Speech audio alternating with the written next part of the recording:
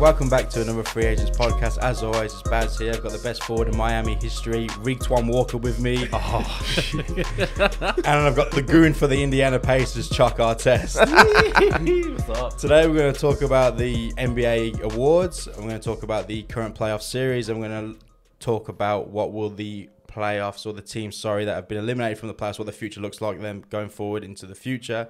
But first, as always, once again, we have the news with Choc. Please take it. All right, so the Brooklyn Nets have signed Captain Canada Steve Nash as the new head coach for this next season. They finished the 7th seed in the East without Kyrie and KD, so keep an eye on them next season. We got some wholesome news, which made Rig very happy. The NBA allowed families back into the bubble, and you saw a little baby section at the Bucks and Heat game. It's going to lift the spirits of some of the players there, which have been there for quite some time. And some big awards, so boys, please hold your applause. Montrezl Harrell has been named the Sixth Man of the Year, being presented his award by Sweet Lou Williams. Brandon Ingram, Most Improved Player. And the big one, boys, 2020 Rookie of the Year, Ja Morant. All right. I don't think I've picked one yet. I think the only one I picked was Ja Morant. Yeah. Everyone was robbed. Everyone was robbed. One vote for Zion. Who voted for Zion? What Disgrace. is going on? Probably Doris Burke. Probably Doris. Probably. Well, let's talk about the awards. I feel like this is going to be a quick and easy one to talk about. We'll start with the Rookie of the Year. This was unanimous, in my opinion. It should have been. It should have been. Morant. Whoever voted for Zion, no, take their credentials away. I'm over it. Because Zion actually finished third I know. behind Kendrick Nunn. He should have. Kendrick Nunn was a solid player this year. Zion, we talked about this. Zion didn't play enough. It went to the right person, but it should have been unanimous. But at least he got it. I think Zion next year, staying healthy, should have a better He'll win Rookie of the Year next year. Yeah, that's it. He should have just been injured all season, not play, then got Rookie of the Year Ben next Simmons, year. mate. The Ben Simmons. He should have done the Benny Simmons. And then the more surprising one, for me personally, was the Sixth Man of the Year for Montrezl Harrell. Yeah, I had Dennis Schroeder, and I thought it was pretty comfortable for me. Just because I think what he did for the team meant a lot more considering how everyone had written off OKC. I felt like I expected Montrezl Harrell to play that way off the Clippers bench because he was pretty much a starter, just starting off the bench because they had the height with Zubac. So, if Lou Williams didn't win it so many times, do you think it would have still gone to Trez or would it have gone to Lou? I think that definitely played a part that Lou Williams had so many, considering he was already on the roster. I feel like that's why it's probably going to go to a Clippers player regardless. But I still think Schroeder was maybe not robbed, but I think he was a lot closer than voting showed. Yeah, I haven't even seen the voting, so I don't know how it actually ended. I think Sweet Lou finished in second, to be honest. But like Montrezl Harrell definitely deserved it. He had a great season. But I just think Schroeder's impact to OKC is more important than what Montrezl Harrell did for the Clippers. Yeah, and you originally picked Brandon Ingram to win Most Improved. Yeah, I had Shai Gilgeous or Brandon Ingram to win. Look, I like Brandon Ingram, but I expect this out of a guy who got picked second, so I hardly found an improvement. Like, he should have been like this always. And he's also getting a lot more minutes and a lot more touches in New Orleans. Like, he's the go-to guy. He is the go-to guy. It'll be Zion next year, but for the moment, he's the go-to guy. I feel like Shai Gilgeous, again, it's not enough spoken about how the impact of those players on OKC pushed them to where they are. And I feel like OKC walk out of this with absolutely nothing. And it's disappointing considering they're given a 0.4 or 0.2% chance to make the playoffs. They make the playoffs. They're competitive in the playoffs. And two of their guards are extremely good at such a young age. Yeah, and with Schroeder playing a big role and then Shai Gilgeous playing a big role as well, pushing the Rockets to 7, which we'll talk about later, I think there needs to be a bit more credit due. Put some respect on what OKC did. That's just my feelings. But look, you can't be mad at who got the awards, though. It's not like someone was like... who came out of nowhere. It was given to players who were playing well for both Sixth Man and Most Improved, but I just had different picks. Yeah, I feel like BI everywhere you looked at is always going to be Brandon Ingram. Yeah, Brandon Ingram was always going to be great this year in my opinion because moving out of the spotlight in LA, getting more touches, getting more minutes, being the go-to guy. This is what I expected out of him when he got drafted, though, and that's why for me he's not Most Improved. I know people were talking like Doncic was going to get it, and I'm like, it's hard for a guy picked as high as he is to not be doing that every single week anyway, so in my opinion. The voting for the Most Improved went Brandon Ingram got 42 points for first, Bam Adebayo got 38 points for first, and Luka Doncic got 12. Yeah, so you look at it and Shai Gilgeous not even getting votes in the first place. I really like Bam, but I was trying not to be too much of a Heatles fan. Bam's a great player. He was Mr. Basketball in North Carolina. I just want to put it out there. And then he went to Kentucky. Sorry, Chapel Hill. I'm out. Oh, man. So, Eastern Conference semis and Western Conference semis have now in full swing. Yep. Clippers and Nuggets have played. The Clippers took out the first game. Yep. How do you feel like that series is going to go? Because I feel like the Nuggets are gassed. Yeah, that's the first thing I was going to mention. They just look tired, and so they should be. That was a incredible 7-game series against the Jazz, coming down to a final shot that almost went in and out. So I'm not surprised they're a bit flat. I do see them getting a game though. So I think in maybe 5, maybe 6 games. I think they'll probably lose the first 2 and then pick up a cheap third because the Clippers will be sitting pretty and think they're comfortable. But I have the Clippers to go through mostly just because of the way that they're playing with a rest. All their players are back finally. They're all healthy. Pat Bev played for the first time in the bubble. So I feel like it's just going to be not a run over, but I just don't think the Nuggets have the star quality or the players in the right position to compete with the Clippers. Yeah, and Kawhi Leonard started to turn it on as well. Yeah. 29 points, 3 assists, 2 rebounds. He's playing He's like killing it. playoff Kawhi like he did last season. He has a bit of that Kobe movement to him, like the footwork as well, especially from the mid-range. Like, it's actually pretty scary. He picked the ball up with his off hand and drove and dunked it. And I was like, imagine picking it like I'm right-handed. Imagine being able to clamp the ball with your left hand and just take 2 power steps and just rack. So he's just a really good player, and he looks very smooth in everything he does, and he shows zero emotion, which works for him. Yeah, he's a great player. He's playing well. He's turning it up on the right time. The other LA team played Houston. Obviously, the LA Lakers matched up with Houston in the Western Conference of a semi, and they actually lost Yeah, and quite a convincing loss. by 15, I believe. Yeah, and at one point I think it was outwards of 25 points. Yeah. So Lakers are now 0-3 against the Rockets. So going Throughout back the to whole season. throughout the whole season, Yeah. including the regular That's season. small ball. Yeah, the small ball lineup, it seems to work against this Lakers team. And I don't know if it's just, in my opinion, it's got nothing to do with AD and LeBron. I think it comes down to the guard. Sorry to interrupt you, but You're the right. guards I defending. agree. Because AD had 25 and 14. You'd expect if he was having those numbers, they would win. So I don't know how much more you can ask of him, but the guards need to maybe play better defense against someone like Westbrook and Harden. Westbrook seemed to have a better game than he had against the Nuggets. He shot a lot better, including one where he turned to the babies in the crowd and gave him a few choice words. But you got Brody and the Beard had 60 points between them, and they went to the free throw line over 16 times.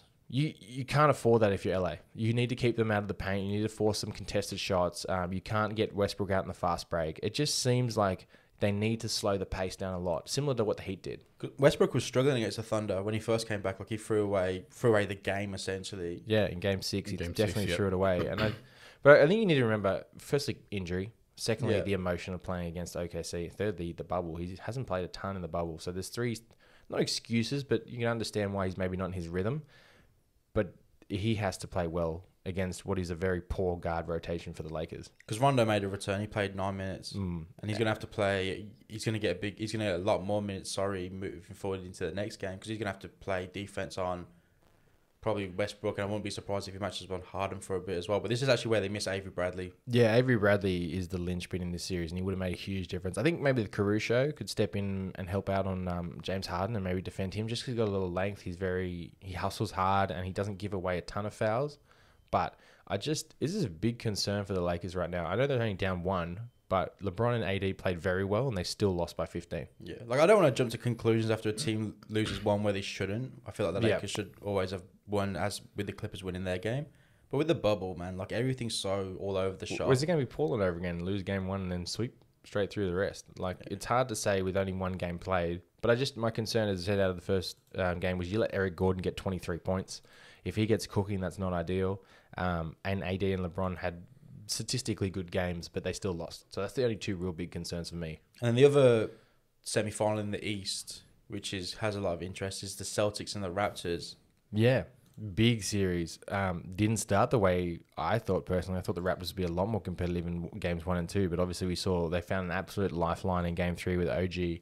I'm going to butcher the last name, Anunoby.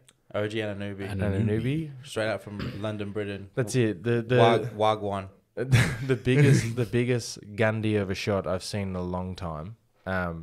But again, at the end of the day, it's always a bit of luck in every shot you take. So he got the right one and pulled the series back. Yeah. Jason Tatum was guarding absolute air. He was guarding nobody. They were running a zone. Jason Tatum's running air, and Anunoby's just sitting there open on the And I feel wing. like credit to Lowry for finding that over a 9-foot tall taco fall, and he still found that pass. Yeah. Let's bring Taco forward to defend the inbound, and he gets thrown straight over him. But Taco fall -3 for the night. yeah, that's it. 0.5 seconds on Bad. the court. Plus minus is not ideal for Taco there. But Spicy P still struggling a little bit. He's not showing the same form he did last season. Is it probably because without Kawhi now, there's a lot more pressure on him. They know he's the kind of go-to scorer. Fred VanVleet hasn't been scoring as well as he had in the bubble regular season finale. So I'm a bit concerned for the Raptors. They definitely have the talent to keep up with the Celtics. It's just a matter of not whether they can hit their shots and keep up with the rising superstar, Jason Tatum. After watching the first three games, I'm actually convinced the Celtics are going to win this. I think they should win this. I think it goes to 6 or 7 at least. Like, I'd be shocked if it doesn't go to 6. Just because, like, okay, one thing I do want to point out is Marc Gasol on the pick and roll. Garbage. How old is that guy? He had to be 33, 34. But he doesn't... 35. He doesn't come... There, even more. He doesn't come up aggressively. He sits back too passively. And when he gets caught in a pick and roll with Tatum and Tice... He's lost. And he gets made to look silly. And then pretty sure he was the play where Kemba Walker found Tice behind him for that dunk. Yeah, he was doubling up Kemba. I don't know why. He should have just gone back to his Exactly. But it's just the way on the pick and roll. He seems like he either hesitates or he's not sure where he needs to be against the players. And that's killing them because you look at players like Kemba, Brown and Tatum can all get a nice shot off. And he just seems to struggle there. And that's just... You can't afford that. Yeah, so we got the Celtics beating the Raptors, and then the other Eastern semi, who will they most likely face between the Heat and the Bucks? Because the Heatles are up 3-0. Can the Heatles? I don't want to say too much, but I'm excited. I'm happy. I didn't expect us to get this far, to be honest, in the season. I would have been happy if we won the first round and were at least competitive in the second round, but they've played extremely well against the Bucks. And as we all know, no NBA team has ever come back from an 0-3 deficit in a 7-game series. Only 3 series have actually ever gone to Game 7, but none of them have been won. So you're looking at the Heatles are sitting in historically comfortable position, and Giannis is nursing an ankle injury from the last game and is questionable for Game 4, which is a bit of a concern. I think if it goes down to 3-1, it's only been done like 8 times or 14. So even to come back from 3-1, because the Nuggets did it against the Jazz. And then it's still hard. The big one, the Believe land over the Warriors. Yeah, that was the first time ever in finals history, but just overall in the playoffs. It's not done on a regular basis. And even then, it doesn't happen. Well, no one wins the series. So we'll see how it sort of plays out. The 2 notes that I want to take away from this series so far is Giannis is giving up a ton of offensive fouls. He's doing a lot of what I call cheap fouls early in the start of the game, where he's getting caught trying to go to the bucket and someone under the Heat just slides across and gets underneath him. And he's getting done for charges, and you can't afford those 2 early fouls. He leads the league, or I think he's second in the league in charges this season, giving charges, I should say. So he needs to be a bit more careful trying to go to the basket, because he definitely doesn't have a jump shot. Yeah. And the second one is Brook Lopez and Middleton have been really good in the middle parts of the game. Like, they kept them in the game yesterday through the second and third quarter, but they've just gone missing in the fourth. And you can't afford for them to go missing in the fourth. Middleton, as we talked about prior to the playoffs, he's the linchpin to the Bucks' success. Because when you watch Giannis play, like I remember it specifically, he was getting guarded and he doesn't have a jump shot, and he just forces his way to the basket. And he's actually incredible at getting to the basket sometimes, and he draws the foul. Like, it's insane. But down the stretch, like, he has no jump shot. And you need someone to obviously tie the game up or make a game-winning shot, and you struggle on who you're going to give the ball to. Well, because you can't go to your best player. That's it. And what you've probably been noticing is the Heat are kind of running this 3-2 zone that's not so much of a normal zone. They're dropping the front 3 back a little bit and creating like a semi-wall. And they'll put like Dragic, Jimmy Butler, and someone like a Bam or a Kelly Olynyk who's got a bit of size. And they'll make this half wall at the top of the key just so Giannis can't drive. Yeah. Forcing someone else to beat them and trying to see if they can recover in time to get a contest on the shot. And it seems to be working, especially late in the game, because if you can't get to the bucket as Giannis, you're forcing up a 3, and we know that's not a high percentage shot. And that's a shot you're going to settle for if you're the Heat. Anyway. You're comfortable with that. So I think, I don't know how they're going to make a comeback at all, to be honest, especially with Giannis nursing an injury. But someone like Middleton, Lopez started really well yesterday, hit quite a few threes, but the role players just got to hit shots. Yeah, and you need your star player to step up. Like the role players can do the best of their capabilities, but if your best player isn't performing, Well, he's not only is he's performing, but he's not getting enough time, in my opinion. Like I know we're used to being sport like players like LeBron, Kawhi, who are going for 40 minutes per game in the playoffs, but Giannis is only averaging 33 minutes in the playoffs. You're down 0-3. He needs to play almost the full whack. He's got to play the most minutes he's ever played if you have a chance of winning. yeah, he should be playing 38 to 40 minutes in every single game moving forward. He didn't even play the most minutes of the team yesterday. It was Chris Middleton picked up 36 minutes and Brook Lopez 38 minutes. There you go. So, you can't afford to have those two guys as logging the most minutes in the game. I don't think Giannis is unfit. We certainly don't think he's an unfit guy. He's an absolute athlete. He needs to be on the court, even if he's missing shots. His defensive prowess and his ability to alter Miami's shots is enough to have him on the floor, even if he's not offensively playing well. But that ankle injury yesterday may have impacted how long he played. It probably did, and it didn't look very good from the start. From when Was it he just did a rolled ankle? Yeah, it's just a rolled ankle, and he just did it on his own. Didn't hit anyone's foot or anything. Just sort of tried to stop, and it just sort of rolled over itself. I know it says he's questionable, but you're 0-3. He's playing. There's He's no playing. doubt, but he's not going to sit it out. Let's be realistic here. But again, history is not on the side of the Bucks. So with the Raptors and Bucks, basically, I like to say on the verge of elimination. Well, the Bucks are anyway. The Raptors are down with one game. They both made the Eastern Conference Finals last year, and they could potentially get eliminated in the semis, which is a step back from last year. What will the next season, or will there be any changes to the roster moving forward? We'll start with the Raptors. Yeah, like for Toronto, it's still quite a success where they're at. I think what a lot of people forget to note is they lost a top 5 player in Kawhi in the offseason. So for them to be on the same trajectory as they were last season while missing one of the best players in the NBA is very impressive. They have a very, very old team, though, which is my concern. I think Kyle Lowry's at 31. Choc just told us earlier that Gasol's 35. I think Ibaka's 30 or 31 as well. He's getting on. So you've got a lot of guys heading into their mid-30s or early 30s, and you need to get a bit younger to help out those players like Anunoby. Fred VanVleet, Siakam. Because I know Anunoby's 23 and Fred VanVleet's going to be around 24. I think he's 25, Siakam's around that sort of range there. So I don't think you do anything drastic because you're still in the East, but possibly you need to get a little bit younger or maybe find some role players that are a bit younger to sort of work around Lowry, and I don't know what you do with Marc Gasol at his age because he just seems to be getting absolutely taken advantage of on the defensive end. I think you just have to release him. Well, they've got to sign Fred VanVleet this offseason. Yeah. So he's going to get considerable money for sure. So, look, I'm not concerned, but I think they maybe just need to get younger, and if that means moving on from someone like Gasol and trying to get a younger center. But they're at a bit of a sort of point where you're like, do you go all in or do you just let it go? Because they've only got 1 or 2 more seasons with that roster, if that. But are they even going to make a challenge with that roster? That's my concern. Yeah, they need to make a choice between whether they just try and contend and really go after it. So maybe make a trade package, see if they can pick up someone like, I really think they could pick up Oladipo. He's only got 1 year left in his contract, so Indiana might be keen to move him. He's not been very healthy, but you can have a 2-man like him and push Siakam maybe to the 4. And play Ibaka at the 5 because Ibaka has played at the 5 before, and Gasol to the bench. That could also work. But they need to decide whether they're contending or if they're not quite rebuilding, but not sort of mid tier in the East. Like making 6, 5, 6. Yeah, because they can still competing. They can be very competitive in the East with the roster they have next season going forward, and with the other teams around them, obviously. Yeah, and exactly the bottom half especially not being so great. So with the Raps done, with the Bucks. Yeah, I think it's going to be a different story here. Yeah, the Bucks is a really interesting one. We got Giannis obviously coming off contract and not making the East a couple years. Not making the finals a couple years in a row. You need to do something a little bit drastic if you want to. There's 2 scenarios here with the Bucks.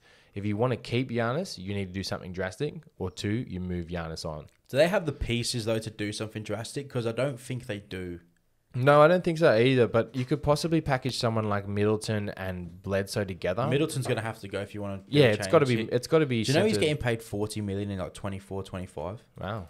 Okay, that's crazy. I didn't know that. He's on that's too much money. 26 million this year. I'm pretty sure he's 29 as well, or 29. Yeah, by the time he's 34, he's going to have like Chris Paul contract of $40 million. Claps to Chris Middleton's agent for that one. That's well played. But 2-time All-Star, bro. Okay.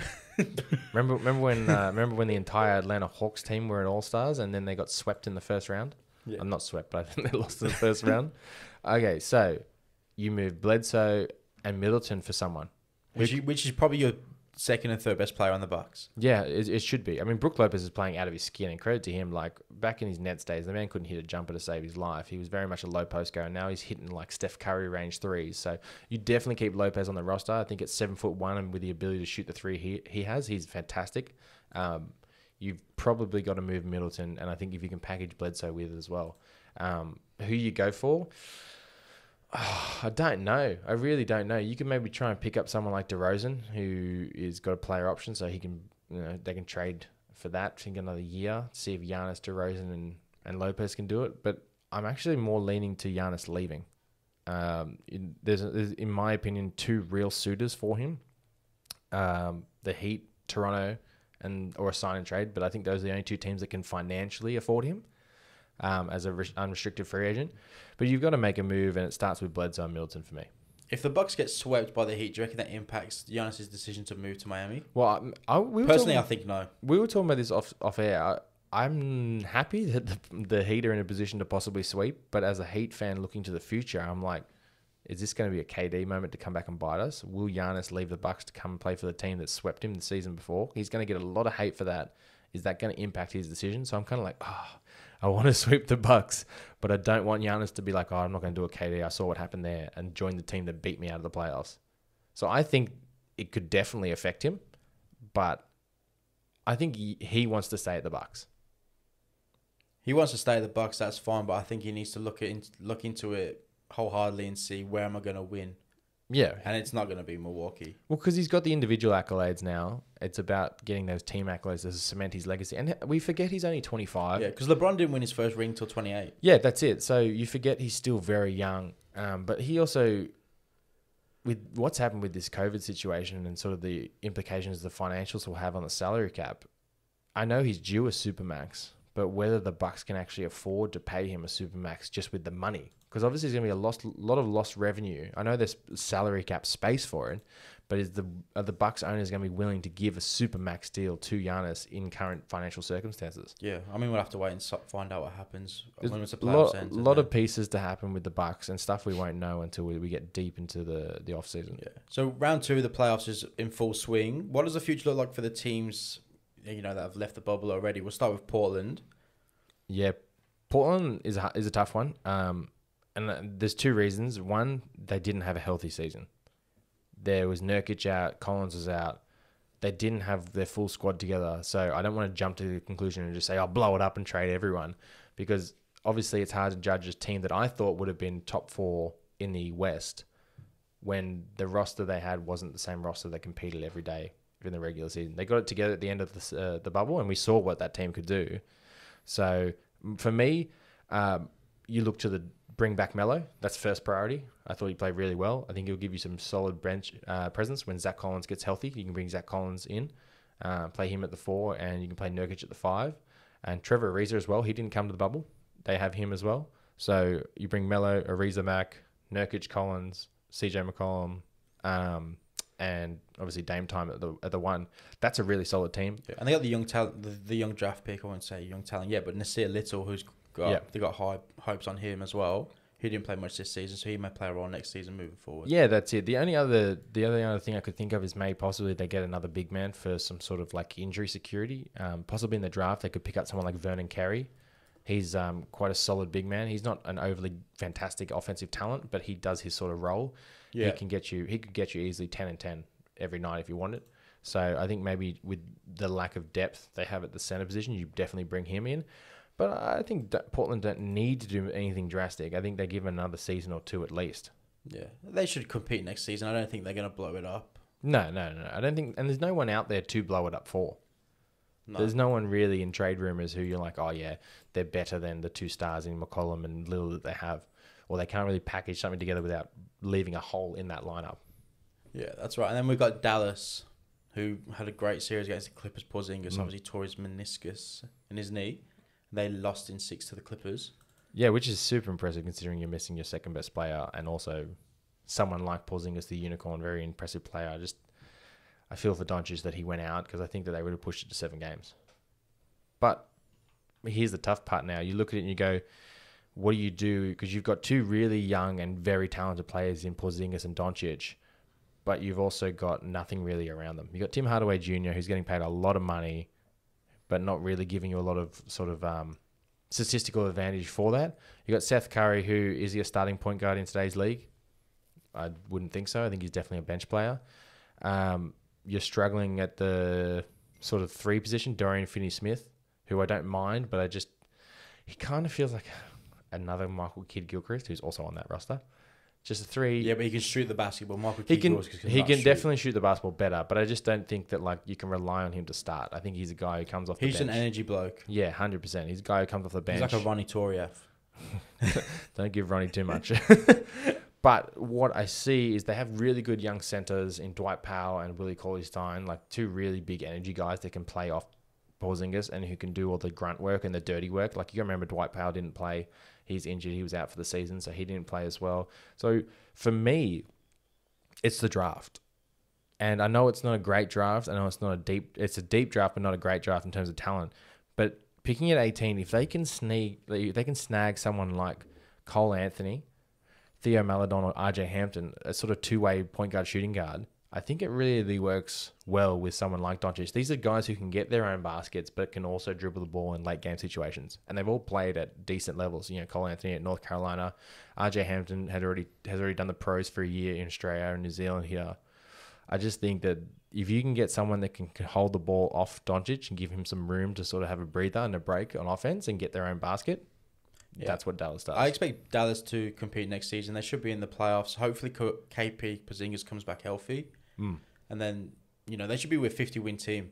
Yeah, I think there's no doubt they can definitely be that 4th, 5th seed in the West comfortably, especially with the rise of where Doncic is playing. I think you maybe might need to get some bench scoring, a bit more bench scoring, so there's not so much pressure on Doncic to do all the scoring and the starters. But they don't need to do a lot. I mean, if they want to get a bit drastic, they might do a trade for someone like, again, an Oladipo or a DeRozan. I don't know if they have the pieces to trade. I don't think they have the pieces, but also those teams might be looking to offload, $30 million contract in DeRozan and $25 million, I think, for Oladipo, just something to get rid of.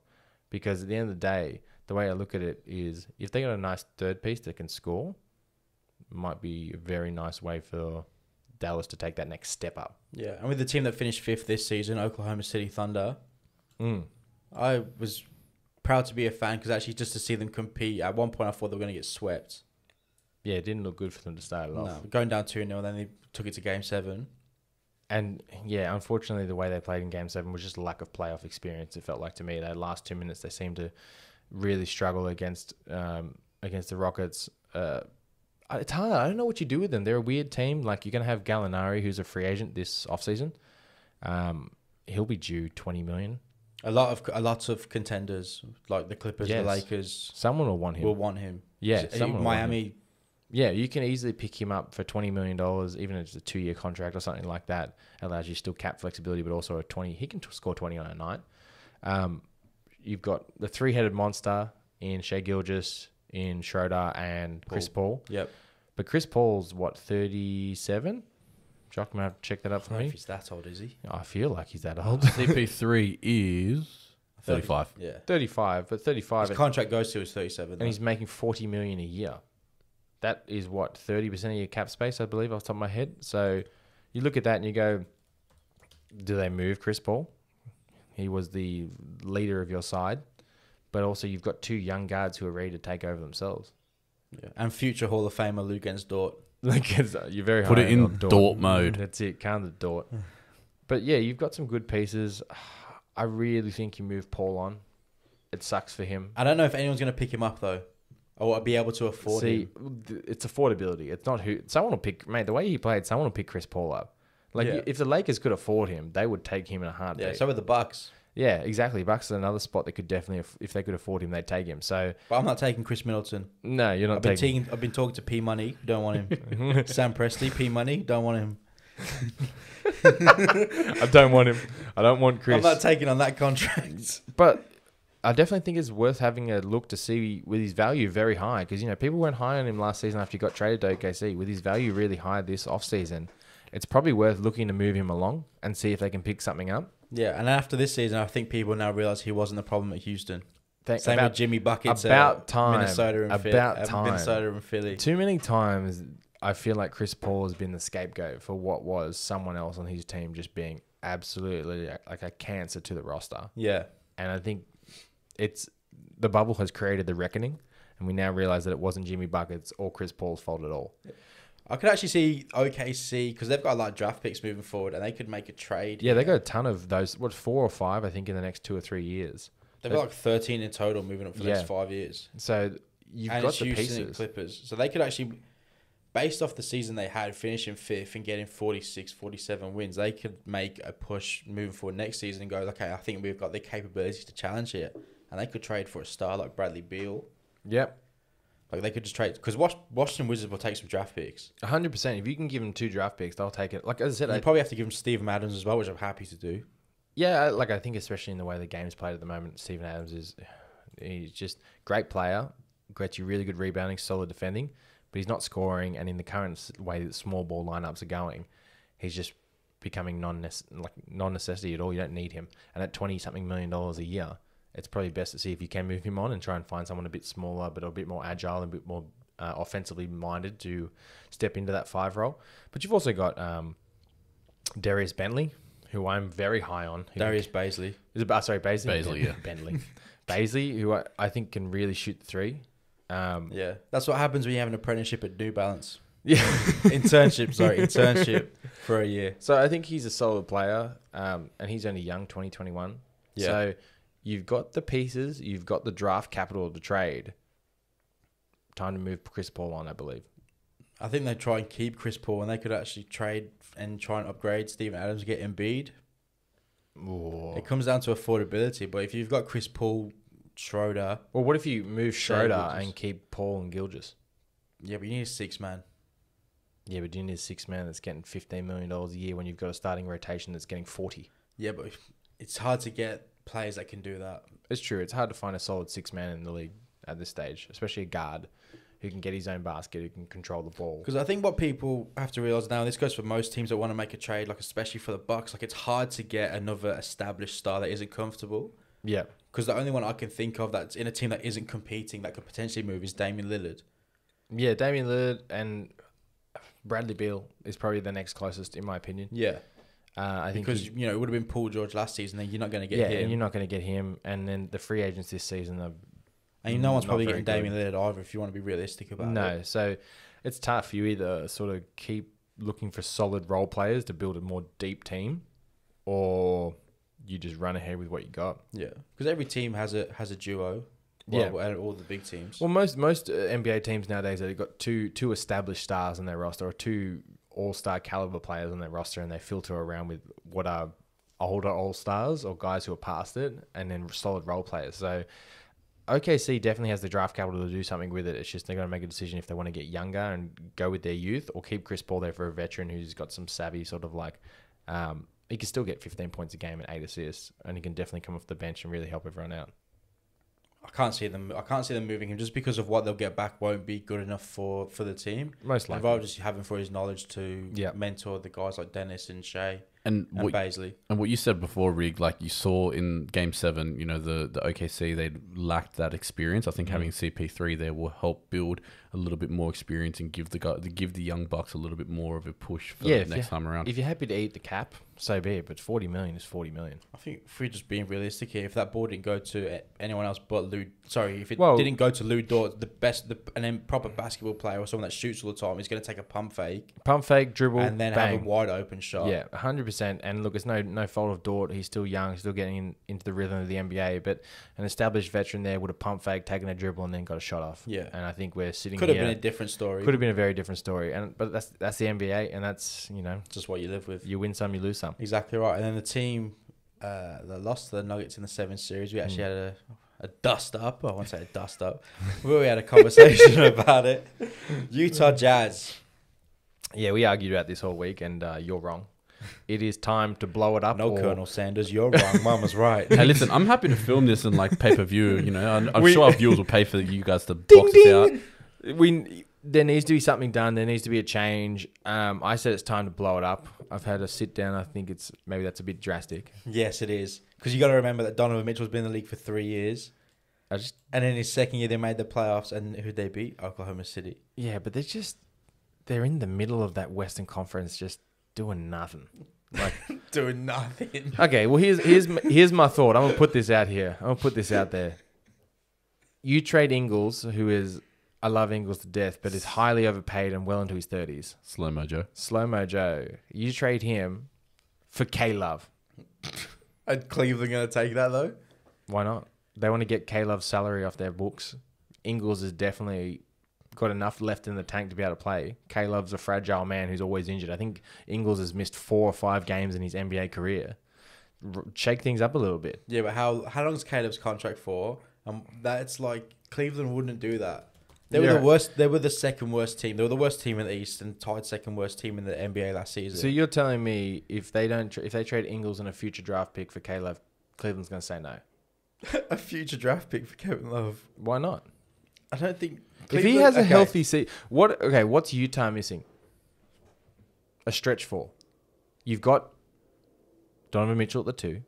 You've got Bogdanovich, who's a 20-point scorer that didn't come to the bubble. You've got Mike Conley at the 1, and you've got Rudy Gobert at the 5, a previous 2-time Defensive Player of the Year, and a 7'1" guy. What do you need? You can't clog the paint. Joe Ingles is not athletic enough. He didn't shoot that well in the playoffs. You need a stretch 4 who can rebound, defend a big man, and hit the 3. That's Kevin Love. I dropped the mic, but it's attached to the boomstick right now.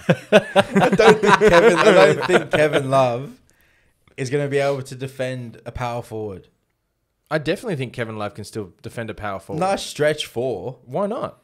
Because look at who plays power forward these days. But sometimes Jason Tatum's playing power forward. He's sometimes going to get outmatched. There's no doubt about it. But do you think Ingles is keeping up with Tatum? Come on, man. Like his nickname is literally Slow-Mo Joe. Mr. Bojingles. Yeah, that's it. I just think that if they could get a taller stretch 4, they'd be a solid team. Actually, the Jazz are going to give a first-round pick. I don't know if they give a first-round pick, but maybe they trade picks. They give them this year's first-round pick, which is not a very deep draft. I think they're sitting somewhere in the late teens. They could possibly give that up and Ingles for K-Love. I just think that someone like Kevin Love, obviously maybe if he has a bit of a renaissance in his the way he plays, but if he can stay healthy, I think he gives them a lot at the stretch 4 position. He's a solid rebounder. We all know that. And he can definitely hit the 3.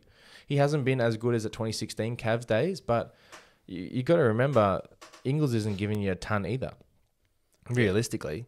And when you talk about this on a regular basis, you understand how difficult it is to win a championship. Extremely difficult. And to get the right pieces. I'd still love to know when Kevin Love's contract expires. His contract expires in 2023. 2023, what's he on, 20 million a year, something like that? 28 mil a year. It's a lot of money to take on, but I just don't think Jingles is the piece there. If you got Bogdan already playing the 3, Jingles is a 6'7" undersized power forward. He's not overly strong kind of guy, and he's not shooting with the same consistency he once was. And he's 32, I believe, from memory. 31, 32. He's 31 at the moment. 31, so he'll be 32 next season. Why not go for it? Yeah, because Donovan Mitchell's on the verge of getting offered a max contract. Yes, he is. So I suppose you might want to keep cap flexibility for that. But you're losing your spark off the bench, Jordan Clarkson. He's a free agent this summer. And he was scoring 15 points a game. And although he's a bit like erratic in his shooting, he can shoot the ball and he can score for you. So you're going to lose him. So what are you going to do for scoring now off the bench as well? Maybe Gordon Hayward goes back to Utah. And reignites his career. Gordon Hayward's on the verge of medical retirement the way he's going. But other than that, I just don't know what they can do. Otherwise, Utah is set for another year of sitting in the 6th. Unless they pick up Gallinari. Gallinari is another good option. That could possibly, but you got to pay him, and he's not going to take a 1-year deal. Yeah, but I think he's taking less than Kevin Love. Oh, he's definitely taking less than $28 million a year. I think he's an $18 to $20 million kind of player, but he'll want a 2-year contract. Yeah. Does that make a difference? Could you play him at the power forward position? Just trade him to the Knicks for one of their 20 power forwards. Yeah, can I have Bobby Portis and all 30 of your power forwards? But that's actually not a bad idea. I didn't think about someone like Gallinari. But I think they just need a stretch 4. A taller 4-man who can play alongside those guys, get a shot up. He doesn't have to be a defensive monster because you've got Gobert sitting in the paint. Yeah. But Utah could definitely do something, and I think Ingles is going to be, unfortunately, the victim of that. on the old chopping block. Yeah, that's one it. might say. All right. As always, we have questions. Choc, please. So, we had some questions over the week. Again, if you guys want to know, our Instagram is at the Free Agents Podcast. Cheeky plug. Like and subscribe. That's it. Like and subscribe is right. So we had some questions come through. First question here from user at Josh. Oh, sorry, J Josh. If you are the LA teams, both the Clippers and the Lakers, who do you least and most want to see in the finals? Take it away, Baz. I assume we're talking NBA finals here. Yeah, we're doing NBA finals. Yeah. I would love to see like the old days, Lakers and Celtics. Oh, nostalgia. Nostalgia. The Sing, old Kobe and Paul Pierce. I'm thinking Magic Bird. Oof. Like that'd be great to see. Yeah, it'd be good. I feel like if the Bucks or Raptors lose, you're happy to play anybody. Yep. Like I wouldn't be fussed if I'm an LA team playing either the Heat or the Celtics. I'd probably rather play the Heat. I feel like they're more capable of beating the Heat. And the Celtics will put up a fight. I wouldn't be surprised if the Celtics won the whole thing. Yeah, the way they're playing at the moment. But I disagree with you on the Heat. And my reasoning is, for the Lakers, you least want to see the Heat because of three things. They're shooting. You know, they're scoring at a high clip and shooting over 17 to 23s a game. As you see with the Rockets, they're already causing problems with the way they shoot against the Lakers. Their depth, they go 9 to 10 guys deep in their rotation. They go right down with Iggy, Crowder, Leonard, Kelly Olynyk. They go extremely deep into their hero. They go really deep into their roster, and the Lakers don't have that. So they can get away with playing more guys for less minutes and keeping them fresher. And lastly, the style of defense. The Heat really try and force your stars to not beat them. They push it to your role players. Can your role players step up and beat the Heat? Because they're going to try and take away the stars as best as possible. I feel like Bam Adebayo matches up well with AD. He's got the athleticism and the movement. Yeah, he's got quick feet. He's got quick feet. He would also keep him busy on the defensive end, on the offensive end, I should say. I think Crowder is kind of a bit like that Pat Bev dog. I loved Jay Crowder when he played at Marquette in college. Yeah, I thought he was a great player still in the league. He obviously wasn't wanted in the Grizzlies rotation, so he's been moved to the Heat. He's been playing out of his skin, shooting really well from three. I think he was 5 of 11, which for him I thought was quite solid. But he could really stir things up with LeBron, and I think they've got multiple players who can guard LeBron.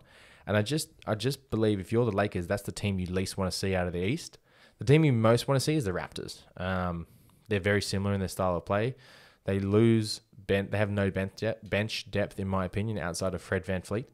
And they just don't have the speed in their big men to keep up with AD. Like, I think Gasol and Ibaka would get made look silly by someone like AD and LeBron in a tandem. And I think the guards would play a part, but I just don't think Lowry, because he's not a very athletic or physical guard, would cause a lot of problems for someone like Rondo Caruso. That's who I want to see. The Lakers most don't want to see the Clippers, and I don't know. I don't like making predictions because it turns out to be the most obscure thing ever, and I'm wrong. But the Lakers, I wouldn't be surprised if the Lakers lose to the Rockets and the Clippers actually come out of the West. Yeah, I could see that. So speaking of the Clippers, I would least want to see, if I'm the Clippers, the Celtics. As you said before, we could see the Celtics winning everything. They got young stud players that can keep up with PG and Kawhi in Tatum and in Brown. They've got the dog of their own team, Marcus Smart, who's been shooting unbelievable from three. I think he hit 6 threes last game. And they've also got Tyson Cantor, who are great offensive rebounders and not amazing defenders, but solid defenders. So I feel like they best match up against the Clippers roster from top to bottom.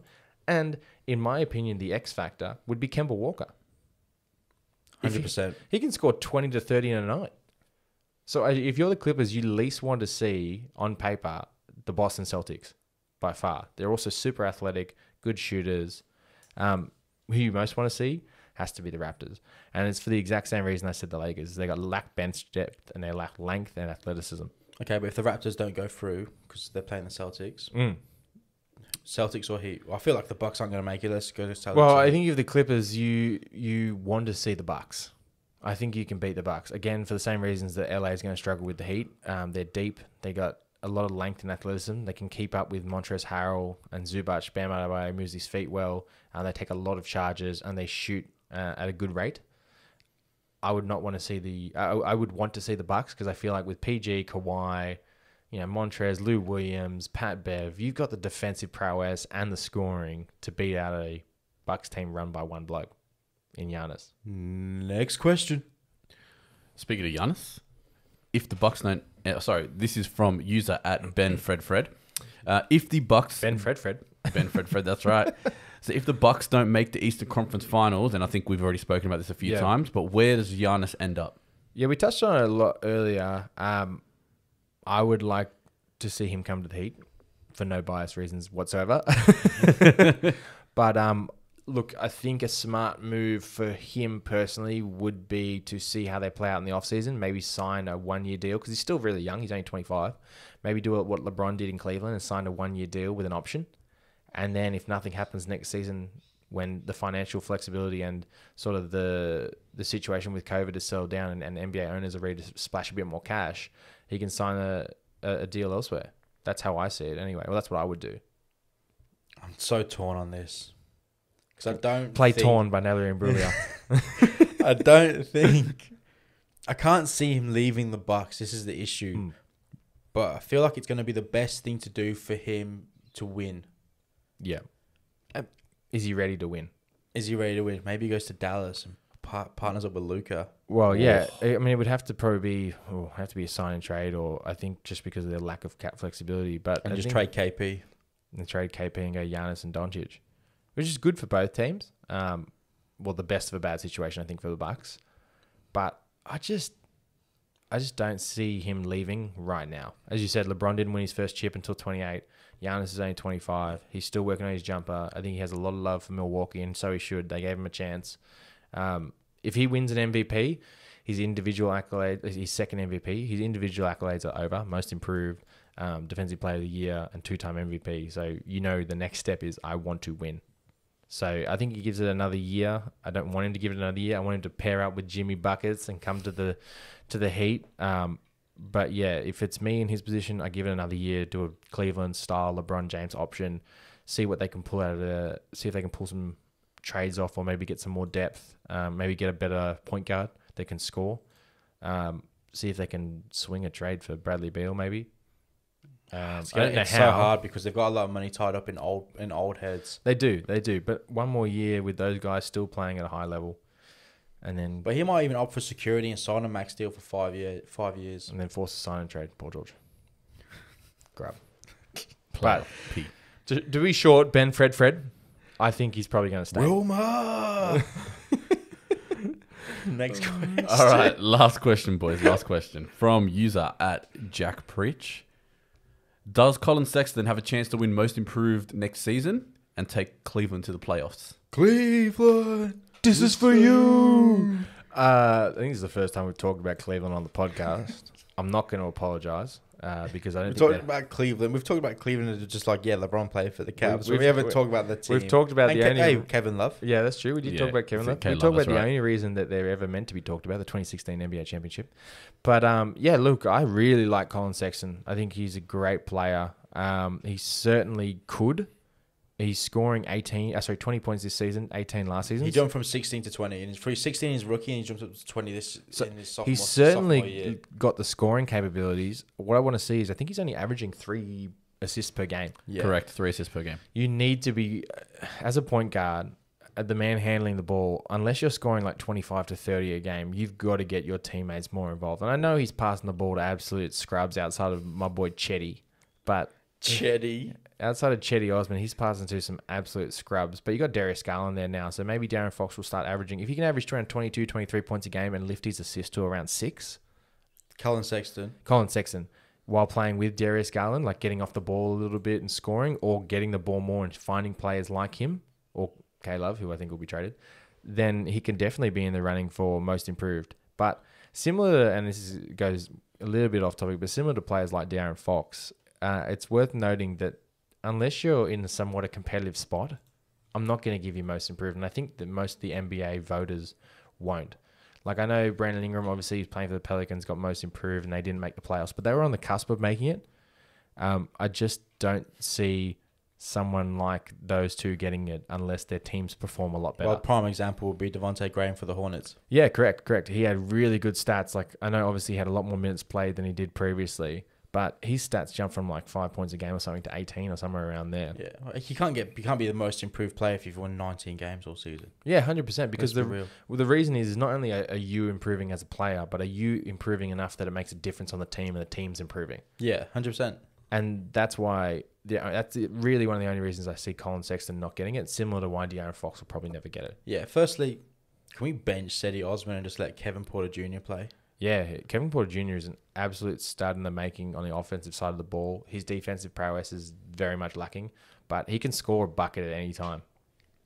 And going back to Colin Sexton, I have a feeling that he's actually going to become a player like Lou Williams. Off the bench and have Darius Garland just be a facilitator. Because Colin Sexton can put 30, 40 or... Yeah, he can score. And we've seen him do that. Definitely can score. But he doesn't get the team involved. I know he averages, as you said, 3 assists. But if you're a starting point guard... But I think he's moving to the 2. 3 is not enough. If you're a starting point guard of a roster... Yeah, but he played at the 2 last season. I'm pretty sure he played at the shooting guard. I just don't see him with the amount of time he spends handling the ball.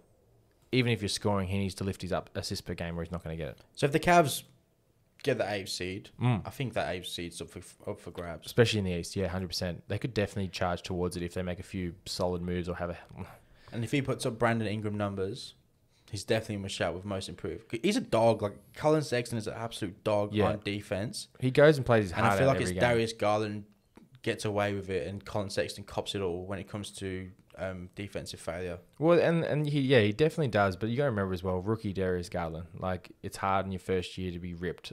Like, Colin Sexton is the face of the franchise, whether it's a good one or not. When I think of that Cleveland, I think of Colin Sexton, which is so he has to take the brunt of it. Like, I know he's only young himself and he's still finding his way in the league, but he's the best player on a garbage team. But do you think he's actually got the role of the face of the franchise yet? Because I don't feel like he has established that. Well, I don't think... He's the best player on the team. That's what I'm saying, though. In terms of Cleveland, like, if you're a Cleveland fan, he's your best player, and I think he has to be the face of the franchise. I don't think they've given him the face of the franchise. Yeah. But you're right, best player on the team. To me, that's the face of a franchise that doesn't really have a face, so it has to be your best player. Yeah, that's what I was saying. Yeah, that's why he's copping a bit of flack, but... As I said, you hit the nail on the head. If they push for somewhere like the 8th seed, even the 9th seed, and he's playing really well and he's consistent and he's kind of leading the charge, no doubt he could get it. Yeah, 100%. So we've moved into the semi-finals next week, further in the West and the East. What's your game of the week? We'll start with you, Choc. Oh, Rick, you're going to love me for this, but I really want to see Game 4 tomorrow. Heat and Bucks. Sweep. Bring out the broom. Yeah. I kind of want to break out the broom because Fingers crossed, man. Fingers crossed. I think I'm it's excited for 2 reasons, right? One, obviously, because I really want to see the Heat go through against the Eastern Conference champions of last year, but also as well, I have a lot of mates that love Giannis, so I just want to send them broom emojis. Yeah, so. John Altazocumbo. Yeah, that's it. That's my Greek. Giannis means John. That's it. So yeah, so Heat Bucks for me. Brilliant. Rig Twan Walker, Rig Donis Haslam, getting Riggy with it. Mate, I really want to see this Lakers-Houston matchup and just see where it goes. I feel like I'm not all in on Houston at the moment after Game 1. I still think the Lakers can definitely pull it out in 5. They've shown that with how they play with Portland. You got to get involved. Danny Green, KCP, J.R. Smith, like JaVale, Dwight. I just want to see the role players step up and help the king because LeBron seems like he's trying to do what he can do. AD is obviously doing 25 and 14. Like, that's solid numbers. Hopefully Rondo gets some more minutes and he's feeling a bit better. But I also just don't want to see the Rockets go anywhere. I feel like we've been saying that all podcast, to be honest. Wait for Danny Green and KCP to show up, and we're still waiting. And it's our 8th episode. So if you can do that, please, that'd be great. We're waiting a while. Alright. Cheers, fellas. That's it for today's episode. Thanks again for tuning in. We've got some really good matchups coming in the next few days. And make sure to check back in with us next week for the rest of the round 2 of the playoffs. Thank you. Cheers.